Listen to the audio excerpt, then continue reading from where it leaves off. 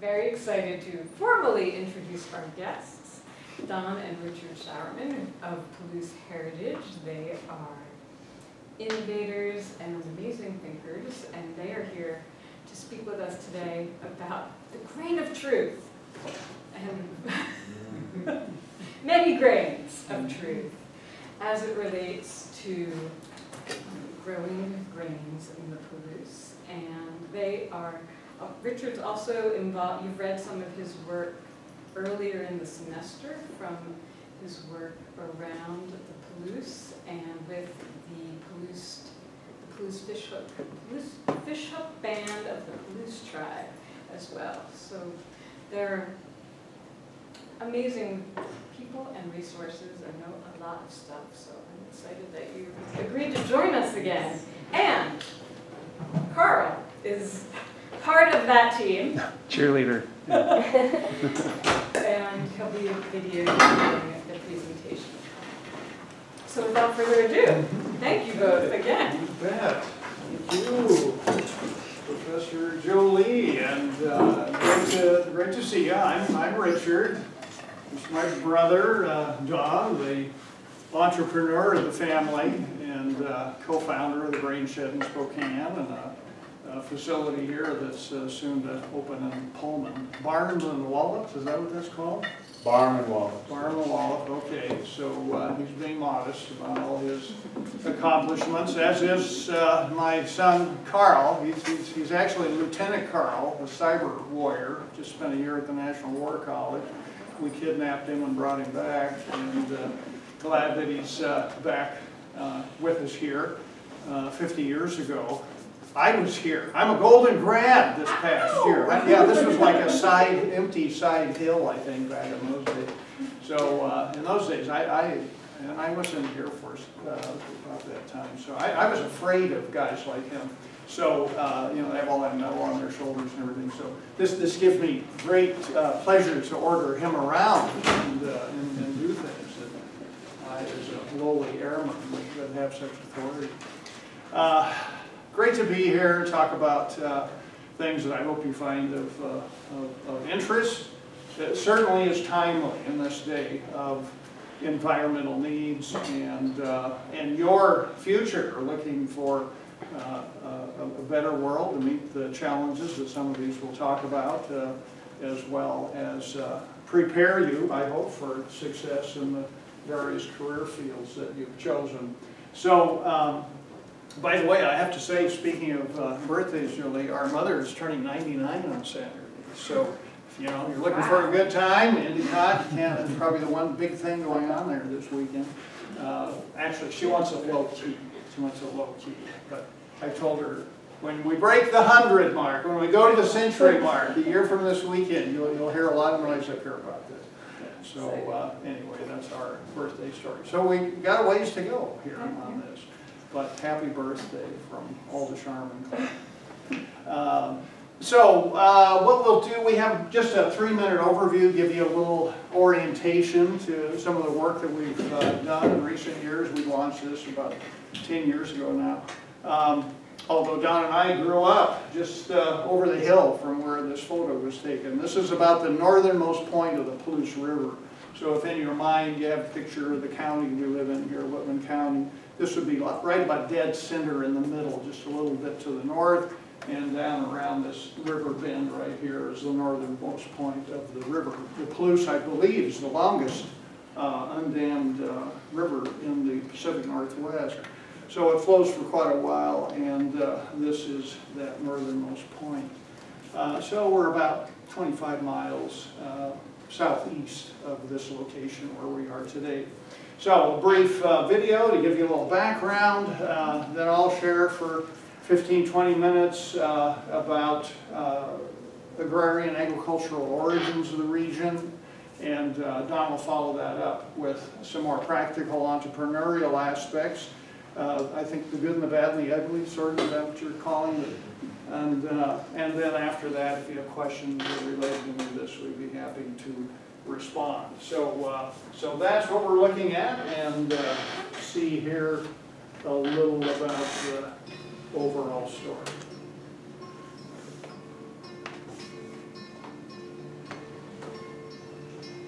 max volume. Palouse Heritage grows landrace grains in the fertile Palouse region of Washington State, an area fabled for the fertility of its undulating landscapes. Our grains are used for artisan flour as well as malt for craft beer. Landrace grains, often referred to as heritage or heirloom grains, are ancient pre-hybridized varieties of wheat, barley, oats, rye, and other grains that flourished naturally for centuries throughout the world, where they adapted to local environmental conditions. We specialize in raising landrace grains that were among those originally grown by the early farm settlers of the Pacific Northwest and colonial America. Only through our own vigorous research have we been able to reintroduce these fascinating historical grain varieties, prompting a growing public interest in our work. We are the only source in the world growing the volume and variety of landrace grains from this part of American history. Palouse Heritage seed stock is grown at our own Palouse Colony Farm. The farm is located along the Palouse River and was originally established in the 1880s by German immigrant farmers from Russia.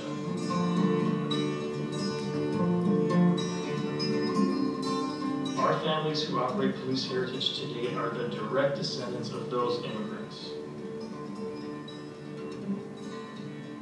When we re-established the farm just a few years ago, we revived our ancestors' old world farming practices for the sake of environmental preservation and restoration. Because of our commitment to regenerate the land and promote preservation of biodiversity, we do not use GMOs, glyphosate, or synthetic fertilizers. Compared to modern commodity grain flour and malt, our landrace grain varieties deliver incredibly distinctive flavors, combined with significantly improved nutritional benefits. Bakers, brewers, and restaurants are catching the vision for using healthy, unique landrace grains in an autonomous regional food economy based on local, rural connections. An example of this model is the Grain Shed, a new restaurant in Spokane, Washington, that sources its flour and brew malt from Palouse Heritage.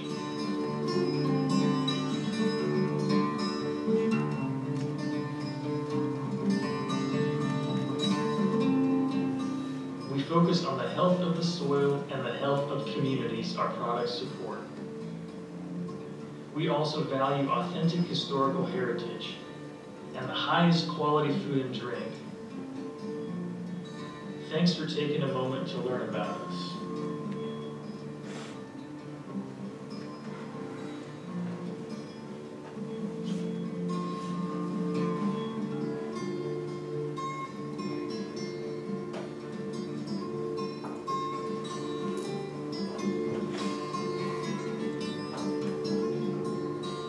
Somehow I hope I can turn that music off, but I like listening to it. You can. Yeah, there you go. It'll probably stop yeah, in a minute. there you go. Yeah. The narrator was a classmate of Carl's back in the day, and his family immigrated to our area in the 90s from Eastern Europe. Okay, so you saw a little bit of the story of who we are, and my portion of this, as I said, was to tell you a little about how this fits in the bigger story, the advent of Northwest agriculture, which is a big story, and I don't even remember. I don't want to overwhelm you with statistics and things, and I don't think I've embedded a lot of that in here, but it is worth saying a little about. First, my personal interest is really more in these important notions of heritage. There's a kind of romance about it, but it also has very practical applications for being good stewards of the land and feeling connected to a place wherever you might be from, whether it's here in the Northwest or some other part of the country. Our area was visited by the most published author of the early 20th century. His books were only outsold by the Bible. Zane Grey, I don't know if you remember him, but he was a famous Western author, and he traveled here during World War I. Now that I'm thinking about this, it's an interesting WSU connection, Jolie, because he was feted at dinner with the Spokane Chamber of Commerce, and he happened to sit near one of the regents from then WSC. And he said, you know, you're always writing all these shoot 'em up, bang up novels, and, you know, Writers of the Purple Sage, things like this. We've heard of these books. He said, you know, you ought to write about farming. I mean, these are the people who are really connected today to the land. And in truth, he was already mulling this idea over for reasons I won't go into here. But that really spurred him to write this novel that was titled The Desert of Wheat. And again, it talks about really the romance of agrarianism. This is the lead character, Kurt, who's musing as he looks upon the landscapes and thinks the dreaming hills with their precious rustling wheat meant more than even a spirit could tell. Whence the first and original seeds, and where were the sowers back in the ages? Material things lost their significance and were seen clearly. They couldn't last. But the grain, the land, the stars, they would go on with their task. This book also became a bestseller. It was actually made into a movie under a different title, and we've had some fun locating just where he was at when he was interviewing people working on this book. And he mentions Pullman and other places here. So if you're looking for an interesting read, by the way, I'm not trying to plug Zane Grey here. The book is, I think, still in print, as many of his works are. But he was some kind of pan later in the century as you know, perpetuating some of the great Western mythology. But the very interesting thing about this book is that it's a kind of anti-war novel. Kurt heads off to World War I and gets horribly injured. And when he comes back to the Northwest, it's the land that, based really in some ways on, you see his thinking here about considering your place as rooted in a landscape and how special and precious that is, that winds up rescuing him. The narrator, Urian, that piece, introduced some of these terms to you, so we won't go deep into this, but land races, just for your vocabulary, because it's an important part of our story, are the original pre-hybridized grains. And there are reasons that crops of all kinds are hybridized for disease resistance, often just for higher production, which winds up tampering with what we have found to be very rich flavor profiles. Over the millennia, tens of thousands of varieties of grains adapted to particular locales, hence the German sense of the word Land, grains became unique to those areas. And yet today, and WSU is deeply involved in this grain research, you know, you will find just a handful that are released that are typically grown in our area or other parts of the United States, when in fact there are tens of thousands of land races, many of them saved because they do have very valuable qualities and are used even often in hybridization for disease resistance and other adulatory values. The Northwest is home to the National Grain Repository. I'd heard about a place called Aberdeen, Idaho many times. I'd never been there. It's in the far southeastern corner of Idaho, and when we were coming out with Carl from DC this last summer, we had an opportunity to visit there. I mean, it's like secured like Fort Knox. I had to do my best to find a way to sneak into the place and get some pictures. Because they know how valuable these seed stocks are. And by the way, very sadly, some of the most significant seed repositories in the world tragically have been destroyed in the last decade. The war in Ukraine has targeted some of these, and wars in the Middle East also. Just in terms of that earlier remark I made about the significance of agriculture, you know, we're so surrounded by it, and sometimes it's such a big story, you just kind of take it for granted. I did a little bit of looking into this recently for some other folks I've been working with, just to find out the overall significance of the agricultural budget to the Northwest.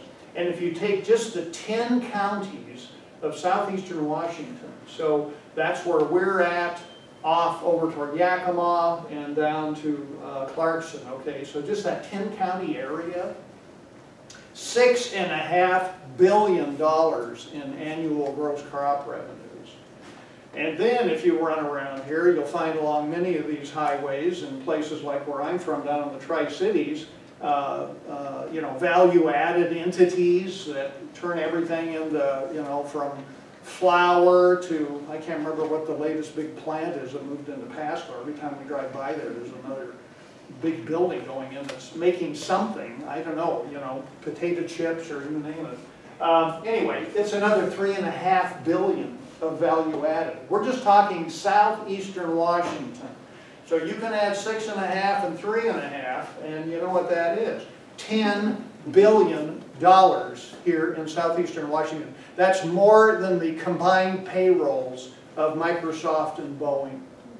So, so this is a topic, whether you look at it in these philosophic terms, you know, as Kurt Dorn does through Zane Grey and Desert of Wheat, or these very practical aspects financially. We're talking things of significance, even though so many times we just take it for granted, right? Because we can walk across the street up here to the Cub, which was there when I was here 50 years ago, and you know, get something to eat and satisfy our needs. But there are issues that relate to the fragility of the system.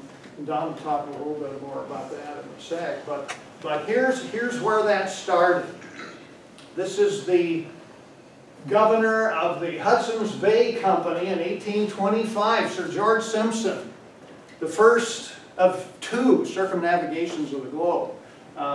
You know, some of you have traveled a bit, and Sir George Simpson was a traveler. Imagine going around the world in the 1820s. I mean, this was an adventure, almost 2 years actually it took him to go around.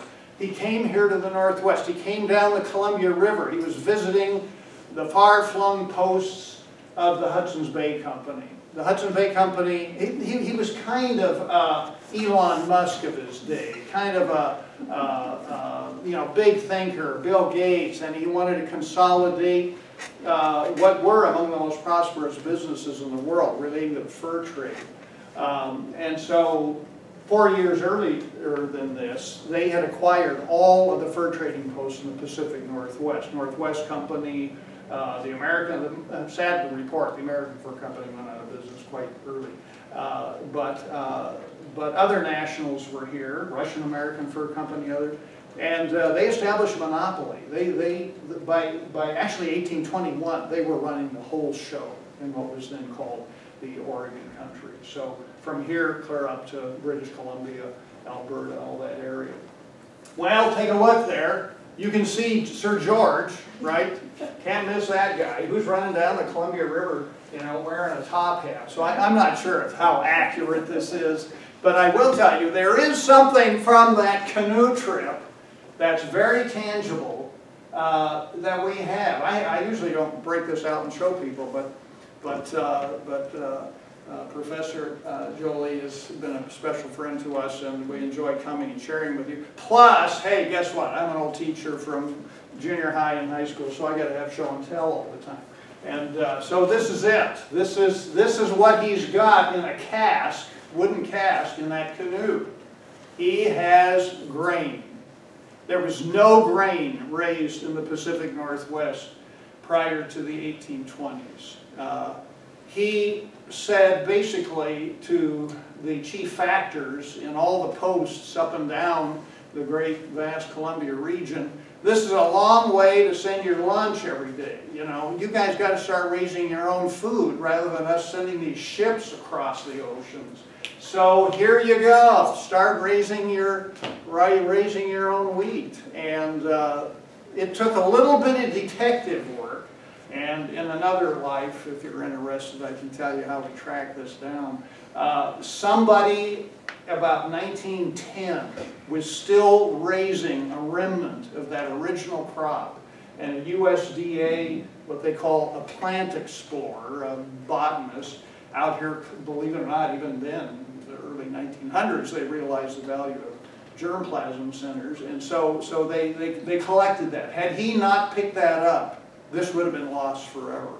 So this is a soft white wheat called Hudson's Bay. The nickname was Hudson's Bay wheat. It's white llamas from southern England. And this was the first grain ever raised in the Pacific Northwest. So you can pass it around there and take a look. It's not the biggest kernels. This was from a small plot we had a few years ago. They only part with a little. They treat this like platinum. You know, they give you a tiny few seeds to grow, so it takes a while to grow this out. But very flavorful, and thanks to Sir George, you know, married grains with the great fertile prairies of the Pacific Northwest, vegetable crops, flowers. I mean, these Hudson Bay people like John McLaughlin, they were master growers. And so the forts down there and places like Fort Colville to the north of us and numerous others flourished all up and down the great Columbia District. By the way, here in the inland Northwest, Fort Colville, he stopped at Fort Colville on that ride you saw in the canoe. He also stopped at Fort Walla Walla, which was not at the city of Walla Walla. It's at what is called Wallula, which is the mouth of the Walla Walla River. And there was a fort there, pretty dry down there, but they set up several fields up the Walla Walla River. We're actually going to be doing a field trip down there and pointing out where some of those are. So these are those places where he came and delivered the grain. Kind of Johnny Appleseed, right? Only it's Johnny Grainseed and it's Sir George. Fort Colville up there in the top. Here's the great bend of the Columbia. We're right about here.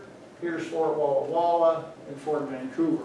Others like Fort Nisqually on the coast. And in fact, the vast majority of these posts had farms located all around them.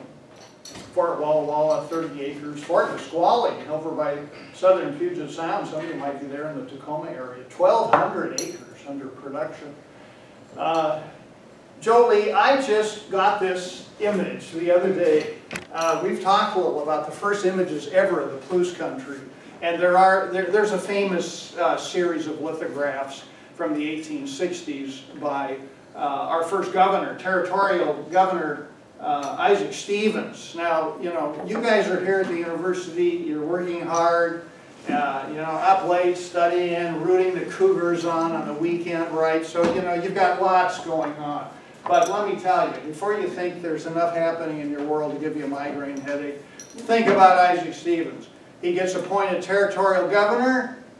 Same month, he's appointed superintendent of Indian Affairs for the territory. And by the way, if there's any free time, why don't you become chief surveyor for the Northern Pacific Railroad? He did all three of those jobs simultaneously. He brought an artist with him named Gustavus Sohan. And while the 1860s, and by the way, his surveys were the best of all. But Congress said, sorry, we're not going to build the Northern Pacific Railroad first. Because basically, you know, they closed the door. You've watched the news, right? We've got all these arguments going on at the House of Representatives right now, back in D.C. And they were all duking it out, too. Are we going to build the central route? Are we going to build the southern route? Or are we going to build the northern route? Well, the southern folks wanted the Southern Pacific Railroad. And big argument with Stevens and everybody. And so they settled on the Central Union Pacific Route. But his surveys were the most meticulous of all. He sent a massive report to Congress in the 1860s, And they have these nice lithographs, but they're kind of fuzzy. You know, lithograph is a stone surface that they put a treatment on, that then they, you know, pull paper with various colors. Just this week, I found out that the image from which the lithograph was actually made, the painting by Gustavus Scheuerman, a German immigrant, that was, actually he sketched it, and it was painted then by a prominent American artist named John McStanley, is held at the Yale University Art Gallery, which I visited, but I had I was there for other reasons, and I did not know that this was in their collection.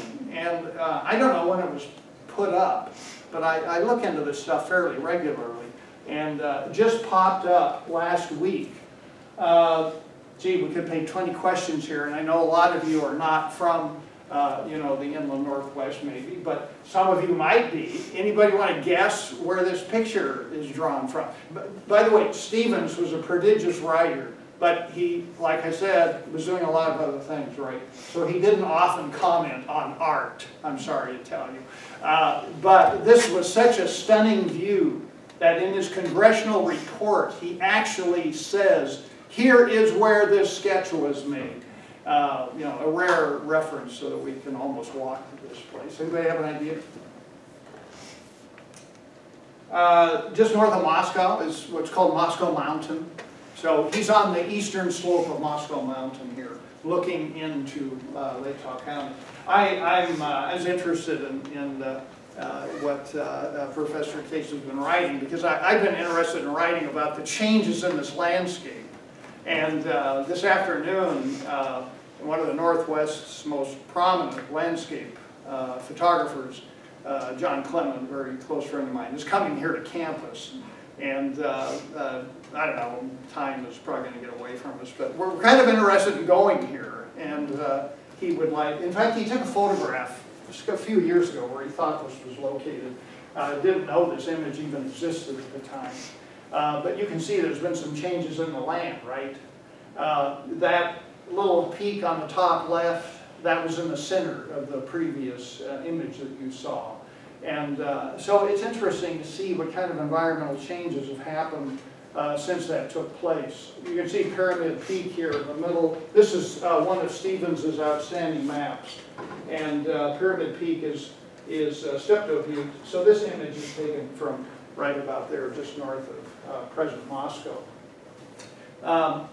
There were farms when he was here looking at the region. He was surveying for this line, for this railroad. And here he is 30 years after that image I showed you of Sir George Simpson. And already at that time, Native Americans had picked the grain up.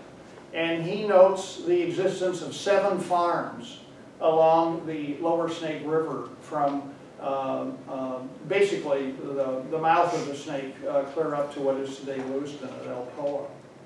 Well, here's our crop of llamas wheat, and somewhere there it's making the rounds in the jar. You know, it's a beautiful grain, and the inland Northwest is uniquely adapted in some ways to soft white grains. So it's a very flavorful grain, and that's a view of where we're at.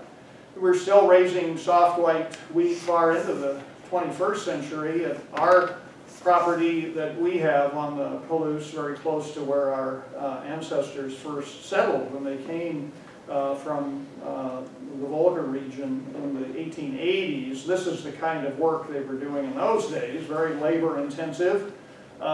Today, with modern machinery, you know, the kind of work that you could do. I don't know if you've ever wielded a scythe, but you know what a scythe is, kind of like a big sickle with a handle on it. If you're, and I don't mean this to be a sexist remark, ladies, but they let the men do the scything. I think because the women were smarter and they spent their time bundling the grain and tie it. Let the men go out there and kill themselves wielding these things. They could scythe. If you were a talented scyther, big muscled guy, you could scythe about an acre in a 10 to 12 hour day. An acre is the size of a football field. So that's a lot of work. Anybody want to guess what one of these machines does today? About 150 acres. In fact, the bigger ones that are out there can do, I think, close to 200 acres in a day. So it's a remarkable change that's happened. Well, as I'm wrapping up here, why is this relevant for us? And Don's going to go into some more detail. We find that land races may not have the kind of yields that some of the modern grains have, but look what they do have. They have far higher mineral levels than modern cultivars. And by the way, there are very important reasons why elements like magnesium and selenium are really important to you as young people growing up wanting to be healthy and be here for a full lifespan. A fuller bran layer for better digestion, significant genetic variation for disease resistance. And you know what? It's just kind of fun to eat pancakes made with the original grains raised in the Northwest. It's delicious. And shame on me for not bringing you a bag of our pancake mix. I should have done that. We're making pancake mix now with this. And I'm here to tell you, it is delicious. Won't take time to go into these details, but you can see here tests done today about how you can rate the nutritional values of these. This one, I will just pause for a minute here as I close, is really interesting because it shows that in all the major categories of nutritional value, not a single one rates in the category of a recent modern cultivar. The primitive grains, the spelts, the land races, in every category exceed the nutritional value of the modern grains. Because modern grains are hybridized for yield, for price, not for flavor and nutrition. So Don has helped lead the charge to translate land-raised grains into products. And so golden bear barley tracked down in Scotland. We get the word barn from bear. We get the word beer from bear. So you're really going back to the original, and soon you'll be able to find it right here in Pullman, Washington. So whether it's bear barley or oats, turkey red wheat that our ancestors brought. Did you know there were no real bread wheats in America until the 1870s? Now it's true, Martha Washington was baking bread for George, but it was with soft white wheat, and it falls apart. And when hard red grains were introduced, this revolutionized the American grain industry. I am a pancake lover, and so I'm all about, and we tracked down the original French crepe grains. Haven't been able to find a lot of interest in this, which is so sad because it's so delicious. So we're continuing to do what we can to promote sustainable utilization of these land races. And you know, this might seem far afield as I finish from the Palouse country, but I'm fascinated by this Roman monument. This is the largest Roman gate in existence. It's in northeastern France. The reason I have it here is because it's still standing. And when you look back at you know, what threatened the vitality of the empire, you know, 2 millennia ago, you're looking at barbarian invasions, dependence on slave labor, political corruption. Some of these sound familiar. But look at today, what we're facing, what you're facing. Biodiversity collapse, global warming, biochemical changes to land and water. These aren't problems. I wish they were. These are planetary high risks. These are going to significantly impact and damage quality of life on this planet. And so they found ways to deal with political corruption and barbarian invasion. In some ways, they surrendered to some of these. I'm hoping we don't surrender to all these problems, and that bright young minds like you will stand up and join with us and others and really try to make the world a better place. So, thanks so much for your kind attention. Best wishes and all the good work you're doing, and happy to turn it over here to Brother Don. if I can figure out how to get out of it. This is Cool. Well, Nick is the smart academic one. That's why Mom liked him better than me. yeah. And I've had to live with being good. So appropriately, again, my name is Don. I'm involved in a lot of the regenerative things, a lot of businesses in Eastern Washington and the like. And in honor of Jolie, I'm calling this Palouse Landscapes, the good, the bad, and the ugly. So a little bit about, here's the farm, a little bit about what, Dick and I will cross over a little bit. Hang on, because we'll go fast. We don't have a lot of time. We do want to leave a little bit of time if you guys want to ask any questions. We envision Palouse Heritage, so we envision a future where our decisions are strongly guided by social, planetary impact. Our grains cultivate connections, compassion, and purpose. Our farm's unique terroir is guided by our core values, an intrinsic sense of place harmonizing with our local natural world of climates, soils, plants, and practices. It is important to know your farmer. It is more important to know your farmer's practices. A quick question that I'd like to ask for these, but also, and not mandatory, but if you want to raise your hand real quick. How many of you are from Washington State? Oh, awesomeness. How many of you, by connections, have family reasonably close connected to farming or land or agriculture? Uh-huh. Cool. And then how many of you also consider to climate change, global warming, an existential threat? Cool. And then lastly, how many of you are familiar with the term or the tension in terms of Roundup glyphosate? Interesting. Good. This is helpful to me for these things. All right. Palouse Heritage's mission and vision: to establish low chemical input heirloom landrace grains as a distinct category in the food and beverage culinary space. To develop a financially viable, vertically integrated, replicable platform in supporting the transitions of small, medium agricultural enterprises from the centralized industrial commodity, carbon-based fossil fuel era to a decentralized, local, regional, earth-friendly environment of flavor, nutrition, health, and sustainability in reconnecting the urban and rural communities. Vertical integration is a form of a business organization in which all the links of supply chain, from production to processing to retailing of the final product, is under a local operating structure, contrasted to large centralized global transnationals that essentially control the whole food supply chain. So this is the good part. We all love the Palouse country here. These are just photos of my friends. This is all the good thing that we're looking at. The fellow here and his partner are people that are fellows that have taken some of these photos. We have down at the Palouse, or the Snake River, we love the Snake. This is the Warm Springs orchard down there. These are little pickers picking our lovely little fruit. This is a picture of, oops, of, I don't want to mess that up. That was Rock Lake. Result of the Missoula ice dam breaking, whatever, that really changed the area down there. This is also just the camas in bloom at Rock Lake. I love this picture taken by a friend of mine.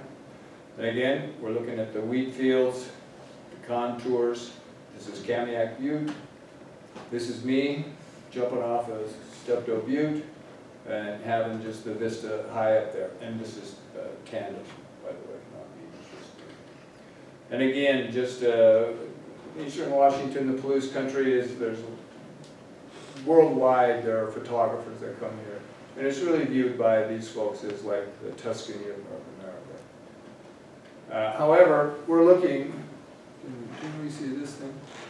Yeah. So what we're looking at is really what's on top of the soil. The plants, the vista, the stars, flowers, crops. But equally, what I'm going to talk about is what's going on underneath the ground, underneath the soil, the initial layer. The initial layer is like teeming with life. It's a life organism.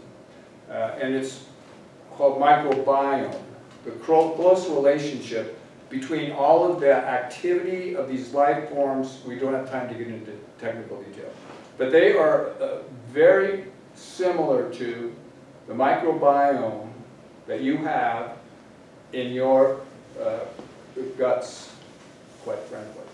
And so these are these same things, and there's a relationship between the health of the soil, the health of the plants, the health of the food, and your health that's directly related to what goes on between the interchange of the soil, the nutrients, to the plants that we consume. Again, natural resources. This is part of our thinking and what we've adopted and what we advocate for. Natural resources are to be respectfully used and managed, which requires an intimate understanding of relationships among environmental systems, indigenous and introduced species, and agricultural practices. The health of individuals and the larger culture is related to the health of the ecosystems, the plains, the forests, the rivers, and the oceans. These are all technical things, got to scurry though. However, there is a storm brewing on the land. Existential threats, as Dick was alluding to, can be ignored, but they will not be avoided. And so we view and advocate for understanding what are these choices that we make as individuals in determining a great deal of what are the agricultural practices, and as that relates to climate change. There's another way to think and live, and it's called agrarianism. There's not so much a philosophy as a practice and attitude, a loyalty and a passion, all based in close connection with the land. It results in a sound local economy in which producers and consumers are neighbors, and in which nature herself becomes a standard for our work and production. A growing community with a mental, emotional, and spiritual condition of knowing that the place, our land, the Palouse country, is shared. So at the end of the day, we're a platform for regenerating our planet. And what we do, we grow the grain, then we convert it into, with our business arrangements. We don't sell on the commodity market, we deal locally. And so we convert the grain that we grow into bread, flour, pancakes, and we make beer with it too. And I'm a good cougar as well, and I occasionally like a beer. That's it. Any questions? Yeah, fire away. I'll try to answer your questions if you want. If you have anything at all. Yes. Is your like grain and like the bread that you guys like produce with other people, is that in like our local Safeway and stuff? Well, I'm glad you asked. So we have, so we're involved, partner with a brewery, bakery, and restaurant in Spokane called the Grain Shed. We have 2 other locations in Spokane, so we move the beer and the bread. But on a side note, within hopefully a couple of months, we're opening a location in Poland.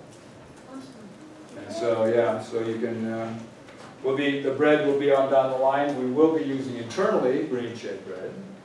And we'll be bringing our healthy beer and bread from the Grain Shed down to the Poland location. And So keep it on. We'll get to taste it at our end of year meal again. Awesome, we will make this happen. I'm meeting with them today, so. Very good, very good. So yeah, we'll be down kind of just past Birch and Barley here in another couple of months. And yeah, so again, you know, as do we have a minute yet or time? We have till 1:20. Oh yeah, with the 120. Okay, very cool. Oh gee, You know, Americans tend to like clear beer and white bread.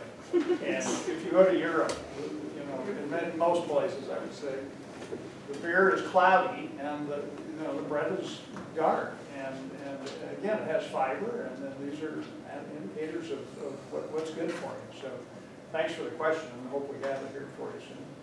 Other questions? Oh, I know. I was going to say too is that this fork in the road thing. Oh yeah, I'm going to steal your line. The grain of truth, by the way. That in kind of this ag world, the food world, there's a fella named Wendell Berry, who's an agrarian philosopher type. And he says, you know, I'm paraphrasing, if you eat, you're participating in agriculture. Because what you spend your dollar on impacts whether or not you're dealing with, say, organic, regenerative, sustainable crops, soils, and the like, and what the end product is that we pick up at the big box stores. And also then, if you view these as serious threats, Michael Pollan is a contemporary food writer, author guy, and he says, and you know, if you are participating in agriculture by your dollar, you're also making a political statement. Because nothing changes at a political basis, because it's so influenced by the corporate world, without getting into politics, that change is by the consumers choosing the fork in the road to which you're going to support, whether it is healthy or questionable. Let's just be nice about it and say questionable. And so again, it's very important. And so, you know, you young folks are the ones that will face these challenges. And some of you here will also be the ones that will be the thought leaders, and there will be supporters, and there will be thought leaders who will find their place, just like finding our place in the Palouse Hills or wherever. And it doesn't really matter when you leave Pullman. I left, I went all over the world. But it's where you plant yourself. You can carry this thinking with you, and then you can just influence your local neighborhood where you're living, or your coffee shop, or the people that you're interacting with. And so this is, you know, finding local, your place.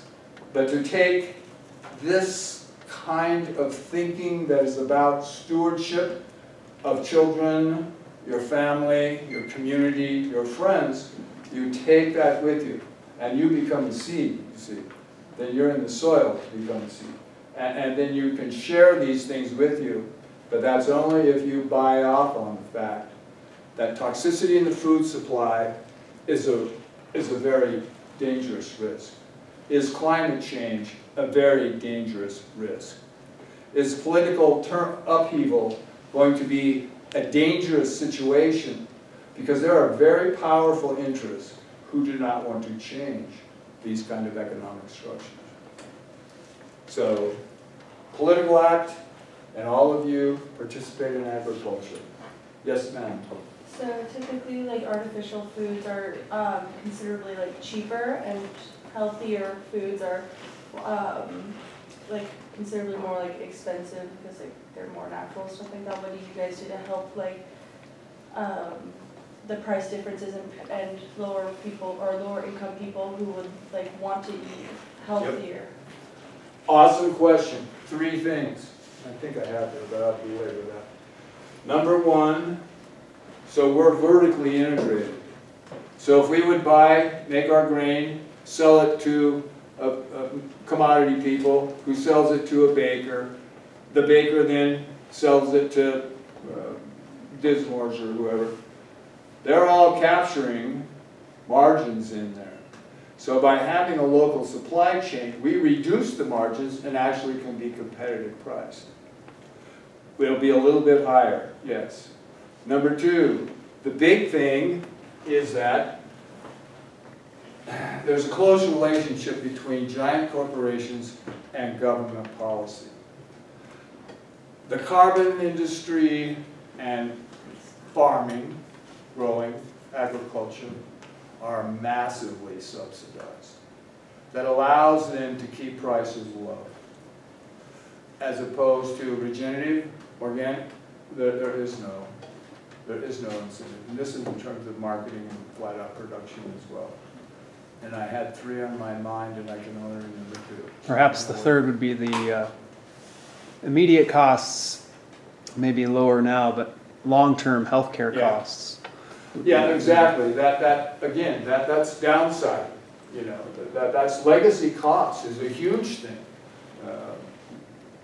Health industries, you know, like a wreck. And there is these legacy costs that are generational, that are coming on down the pike. That's assuming that you think that there is a relationship between human health and environmental externalities that can affect. Did that answer your question?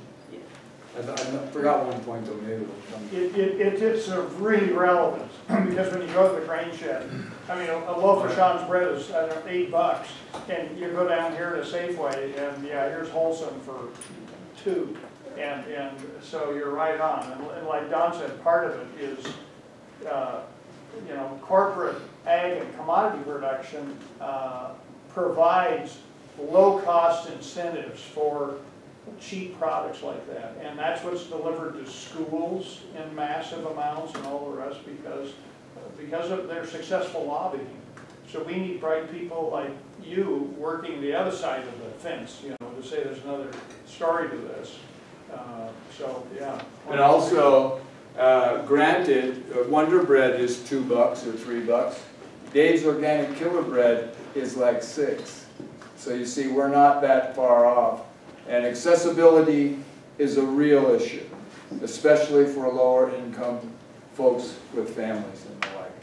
And so again, that's to some extent, that's a policy issue. But that's why we advocate for local control in terms of dealing with it. So I call it the 5 S's. We're focused on, this is for building a local grain economy. First of all, it needs to be sustainable. And this is, again, existential threats with food supply issues. It has to be safe. Health of the soil, health of the planet, health of the community. Oh, or the plant, yeah, I thought I said. And the planet. And also then for securing a local food supply. When we were in Spokane during the COVID stuff, because we had our grain, we had our bakery, all this, things in Safeway and whatever, they didn't have a lot of flour or whatever. We were sending flour direct to people in the Seattle area because they couldn't get flour. We didn't skip a beat. We had beer and bread for all of our customers the whole time. And so that's, you know, really an issue of you know, food sovereignty to deal with these words that are out there. And also then it's about community building. We don't really go to in downtown, you know, big corporate places. We go to neighborhoods. So we have neighborhood support. You can do the demographics. If you're like in a 5,000 person area, that'll support what we're doing in a grain shed. You could have 5 grain sheds in Spokane. You could have 105 in Seattle, Tacoma. And those are the things that we try to have people consider on the business side. And again, this is the thing with sensible government policy. You can't, this is a guy that we know, a developer hitter who's really a serious good person. Sensible government policy. You can't just allow something. This is a policy issue with funding and the like.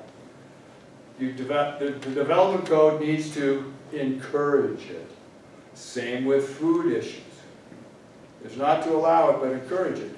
Because now, corporate or federal dollars that you pay your taxes on are going to support the carbon world with all of these negative factors, and they're not supporting people like us. And again, don't be very clear. Don't support us. I mean, we'll like give us a shot, but support anybody who's organic or sustainable. There's a lot of brands coming on, and it's very difficult for them to survive because it's a David and Goliath story. So back in your hometowns you come from, you know, support those small little breweries, the small little bakeries, all of that kind of stuff too. And so we're not giving a big pitch for Palouse Heritage here, but it's like the big Farmers concept. Market. Yeah, Pullman farmers markets are a huge, huge thing. Because there's huge barriers to entry for small guys to get on the retail shelves. The big companies pay hundreds of thousands of dollars to all the grocery store chains to say, put my stuff on the shelf. That applies to beer too, bread and product. Little people starting out, you know, they don't simply have that capital to compete on that level. But you can find your core constituency within local neighborhoods. There's a lot of green people. And why are the big companies doing that? Because the green movement people have pull in terms of market placement and buying those kind of products. But again, yeah, food or farm stands and all is like a huge pool. Anything else? When you say the green movement people, are you referring to the green revolution? Is that No. It's for clarity's sake. Conversation. Yeah. No. Not green revolution. I'm talking about people now who are oriented to sustainable things, regenerative agriculture, organic. That's the green revolution I'm talking about. And there's lots of different groups that have prioritized different things. So I call this group, this subset of consumer pull, people who are oriented in different shades of green. They have different things that, you know, maybe they gravitate. Maybe they're interested in soil. Maybe they're interested in gut health. Maybe they're interested in local. So there, you know, there's a hierarchy of about a dozen things that influences the decision making of consumers. And so I just call those shades of green folks, of which we are. So we're a shade of green too. And personally, I'm green within me because you guys are so young and not getting involved with this, because we're a little bit longer too. So we're not afraid to speak out about it, because there aren't too many people that are. Just like, you know, that none of you have intimate knowledge of what's happening with glyphosate and these toxic herbicides that are used. See, that's something we have to work on to try to figure out, raising and elevating the discussion about some of these things. You don't see it on media, because being even in government policy, I say ExxonMobil, Bayer, Archer Daniels, these huge transnationals, right? Well, their marketing and lobbying budget is a little bit bigger than Ben & Jerry's ice cream. And that's what it's all about, is money. And so there's not this centralized, massive amount of capital that can be directed towards marketing and the like. And small people that are, it's like join the revolution kind of like. Probably time you've got people waiting. Oh, we're out of time. Round two. Well, thank you both again for